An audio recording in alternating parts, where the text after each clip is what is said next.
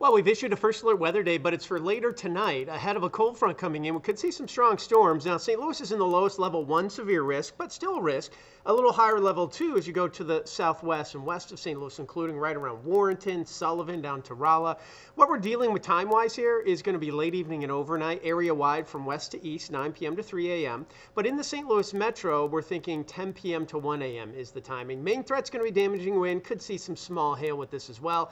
And you'll notice these storms kind of flare up out ahead of the front early in the evening here towards central Missouri, away from us. That's 7 o'clock. But by about 10 o'clock, here they are moving through the area. We'll be on guard, especially to those areas to the southwest, but all across the area for some of those damaging gusty winds.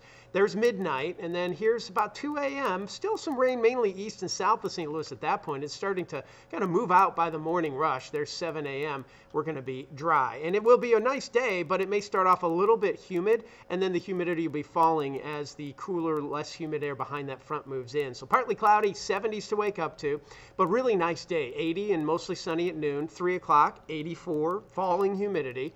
And by 5 o'clock for the evening rush, looking great, 83. And we're into the 70s at 8 o'clock with the sun setting, clear and dry for your evening on Wednesday.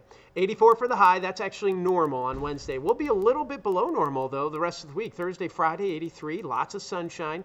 And then over the weekend looks great, too. Really nice, low humidity. We do have another chance for some rain, maybe some thunderstorms by Tuesday of next week.